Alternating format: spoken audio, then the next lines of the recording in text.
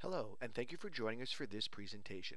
In this presentation, we are going to be demonstrating Alfresco One and Activiti, ECM and BPM coming together. On the screen, you have two of our previous videos. The Activiti overview video, that's in the upper left-hand corner. This is a video we put together to give people an overview understanding of Activiti, its capabilities, what it can do, demonstration of our equipment request workflow. In the lower right, we have our analytics video. In this video, you'll be able to see exactly how the built-in analytics work, what you can do from the standpoint of tracking status on completed tasks, be able to see if you're meeting SLAs, service level agreements, in terms of processing time, how long it takes to go off and do a particular task. Okay, so I encourage you to take a look at these videos. They'll give you a little more depth into what you can do with Activiti. In today's video, what we're going to be doing is taking the same workflow that's used in both of these videos. That would be the equipment request workflow, and in that one we're going to be accessing it from within Share. So we're basically going to take the same capabilities that you've seen in these BPM videos with the equipment request workflow, but accessing it all through Share, basically allowing people to see you can build an entire workflow, deploy it, never write a lick of code, and have a productive and intelligent workflow process. Here we are in Alfresco One. We're at the A storage dashboard. All right, and my Activiti tasks. This is my Activities dashlet. All right, one workflow right here. I'm working on my vacation request.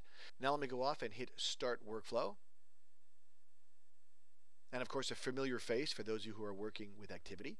And here are my available workflows. We'll use the hardware request workflow, and I'll simply hit Start Process.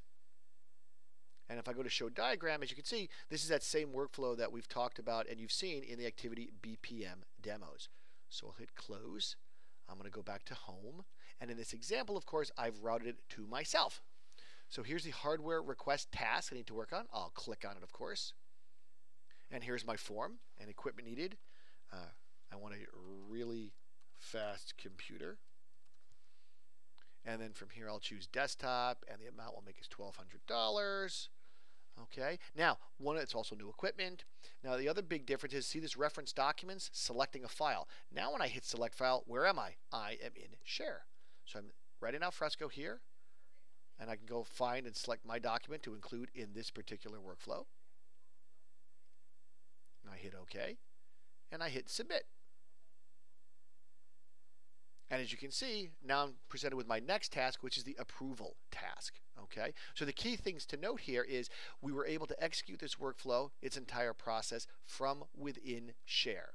Now, if I go back to Activiti, here we are with Activiti, and I'll refresh real quick. Here's that hardware request that we just did. As you can see, it was completed by me. Approval request, show diagram.